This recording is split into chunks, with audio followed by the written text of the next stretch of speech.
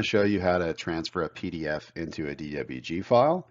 Just a quick note, always request the original DWG file from your drafter.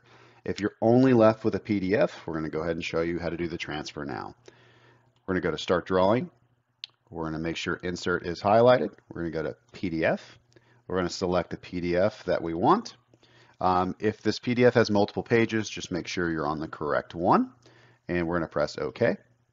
This could take a while to load. This is a really small, simple drawing, so it loaded very fast, so just be patient with yours. And the first thing we're going to do is type in UN and enter. And the type, I'm going to do architectural, and the units is already in inches, so I'm going to press OK. And then we're going to make sure this drawing is scaled correctly, so I'm going to type in DI and enter. And I notice a dimension up here at the top, it says 8 feet. Let's go ahead and check that.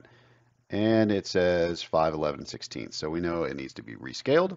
So what we're going to do is highlight the whole thing by doing Control A, and then what we're going to do is zoom in here as far as we can to be accurate and type SC, enter. And then we're going to click here once, type R, enter, click there again, and then we're going to slide over here to the other side and click it for a third time as the endpoint and type 8 feet. Enter. Now the drawing should be scaled. We can check our work again by pressing DI just to make sure it's correct. Enter, and I see some dimensions down here at 7 1/4. Let's go ahead and check that. And it is at 7 1/4, so we know we're good to go.